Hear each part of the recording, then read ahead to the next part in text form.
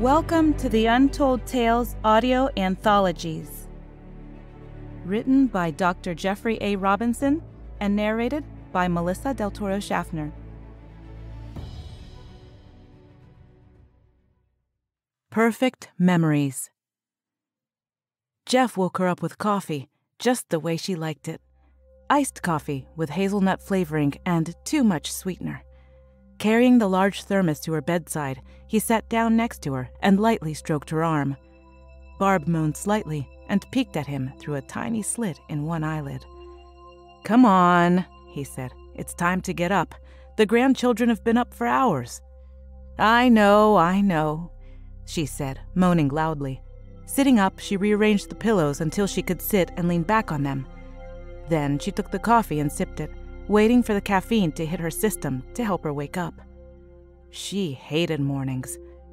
In the distance, they could both hear laughter and voices of the children. Barb could clearly hear their 5-year-old granddaughter, Harley, periodically squeal with delight as her brother Reese, who was 8, roared like a monster, chasing her. "What are they up to?" asked Barb. "Well, they were both up early. I fed them and then turned them loose to play. Right now, they're destroying the living room again. They've moved all the furniture and grabbed blankets from the hallway closet to build a fort from the cushions and chairs. From what they've said, they're only safe inside their cave of sofa cushions because there are monsters outside. Reese is the primary monster, but I guess I'm a monster too." There was another high-pitched squeal and another roar as they ran through the house. Grimacing and smiling at the sounds at the same time, Barb asked, "How's the weather? My knee hurts." "Well, the rain from yesterday has dried up, so your knee should be fine. The good news is that it doesn't look like it's going to be too hot today." That was a great thing, he thought. Summers here could be brutal. "Do you want some breakfast?" "Not right now," she replied. "Maybe later. Just let me wake up for a bit." Once more there sounded a cry and a scream of laughter. "Wow," she said. "They're really going at it, aren't they?" "Yeah, I wish I could bottle that energy. I could use some of it right now." The scampering of feet as one of them chased the other down the hallway grew louder and then faded. The distant voices disappeared into muffled whispers as they found their way back into the secret cave they had built in the living room. "You seem sad," he said. Reaching out, he squeezed her hand. "I can't help it," she said. All of this is wonderful, and what you've done is amazing. It's just that I remember, and I know. No matter how much I try, I know that they're not real." "But they are real.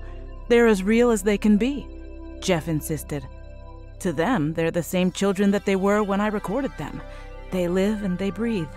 They feel every sensation and every joyous moment of being children." "But it's not the same. No matter how cute and adorable they are, they're not real. I know because I remember. The real Reese and Harley grew up and moved away." "But we still have them here," he said. "They still play at your feet and call you Nana, and climb up into your lap so you can hold them and stroke their hair, and whisper stories in their ears.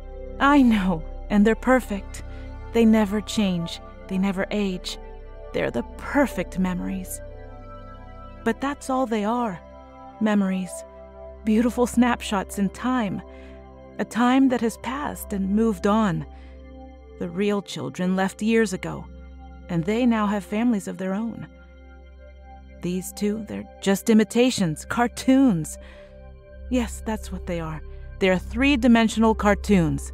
Snapshots in time of my most favorite memories. The personification process that animated the androids you built was perfect. They don't change.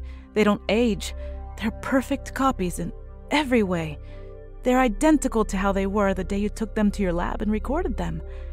They make me incredibly happy, but they make me sad at the same time. They're exactly the way they used to be. But I miss the real them. I wish they'd stop by with their own families more often. "They're supposed to come over for dinner again this weekend," he reminded her. "I plan to cook a barbecue. You'll see them then." I know. I'm really looking forward to it." He leaned over and kissed her, and she hugged him tightly in return. "Thanks anyway," she said. "It's okay. I'm glad they're here. Really, it would be too lonely and too empty around this place if they weren't here." There was a crashing sound from the living room, and the laughter there suddenly stopped. The silence was deafening, and Jeff stood and smiled. "I'd better go. I think they knocked something down. I'll chase them outside to play in the yard. You get dressed. I have to clean up the kitchen anyway. I made them chocolate chip pancakes again, and they made a real mess." They both laughed. A half hour later, with a fresh mug of iced coffee. Wrapped in a light shawl, she took a seat in her favorite rocker and looked out onto the backyard. The blooming bougainvillea trees were shedding flower petals with each faint breath of wind. The place needed to be swept, but the garden was overflowing at its peak, and it looked like a slice of heaven had fallen to the earth.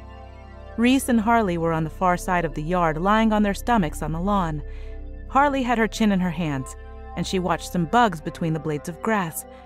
For some reason, Harley loved bugs and didn't think they were icky at all. Reese lay next to her and was using a small stick to herd the bugs back around so they wouldn't get away. Barb remembered how they would spend hours at such activities. Witnessing the memory being relived brought a tear to her eye. Jeff came out and carefully took a seat next to her. He too had poured a coffee to bring outside. His, however, was hot, and he blew on it to cool it off. "They do know how to keep themselves busy, don't they?" Yes, they always did. They were wonderful children. "So is there anything you'd like to do special today?" he asked. "We could go out and take them with us." "Not right now," she replied. "I just want to sit here for a while and remember." After a long silence, Barbara looked over at her husband. "Are they really coming over this weekend?" she asked. "Yes, and they promised to bring their own children. They're only a little older than these two were when I recorded them. The kids will have fun playing with the little versions of their parents." Barb reached out and grasped Jeff's arm. "Just don't make recordings of them, please. Promise me. They're wonderful and they make my heart sing, but it would break my heart if they were here too. It just reminds me that I'm getting older while they're not. Harley and Reese are enough. Please don't make any more for me." "I promise," he said. Then he stood and added, "I'm going to stretch my legs. Do you want to come along?" "No, I think I'll just sit here and finish my coffee." Then her hand quickly reached out and she grasped his wrist, squeezing it lightly 3 times in a row. It was their silent way of saying, "I love you." She let go and smiled, saying, "Have I told you recently that I love the way you make my coffee? It's always perfect." Jeff smiled. "I know. You tell me that quite often." Then he walked over to the side of the yard and left through the gate there. Outside, there were no houses for nearly a quarter mile. The sun was low in the sky and the air was still cool. He walked along the road and headed toward a small copse of trees about 100 yards away. He too was sad. The earlier version of his animation process hadn't been quite perfect. Back then, the androids into which the personality matrices were loaded were perfect copies of their subjects, but he hadn't yet refined the process to allow his creations to process and store new memories. That's why Harley and Reese woke up each day, identical to the day before. For them, each day was a rare day that they had a sleepover with Nana and Papa. Every day was new, even if it was destined to be a virtual repeat of the day before. Each day was new, uncluttered by memories, forever unchanging, and yet somehow still innocent and new. Following a well-worn path around the small stand of trees, he reached a small overgrown patch of grass surrounded by a low wooden fence. Stepping to the edge of the fence, he looked down into the small enclosure. The grass had grown so high that it was almost hard to see what was there. "I'll need to trim this back before the weekend," he thought, "since the kids will be coming over." It was the family plot. Pushing aside the grass, he read the inscription on the first tombstone. Barbara Robinson, loving wife, devoted mother, and grandmother. May she rest in blissful peace. No, the process of allowing memories hadn't been perfected by then. That's one reason that Barbara didn't remember this. Then he pushed the weeds aside to reveal the other gravestone and the inscription there. Jeff Robinson, devoted husband, inventor, and futurist.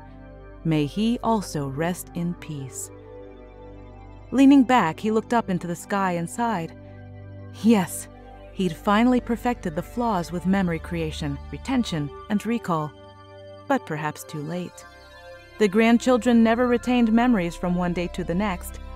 Barb retained some new memories, but they typically only went back a couple of weeks. He, however, remembered every day, and the burden of the passing years had begun to weigh heavily on him. Sometimes, he wasn't sure if he'd done the right thing by recording himself at the end. It was all, after all, bittersweet, both wonderful and horrible at the same time. Turning, he headed back to the house and thought it would be nice to see the grandkids again this weekend. It was always on those days that Barb was the happiest. Thank you for listening. We love our listeners, fans, and patrons here at Untold Tales, and we hope you love the stories that we're bringing to you month after month on the first of each month. Thank you so much for listening, and have a wonderful day.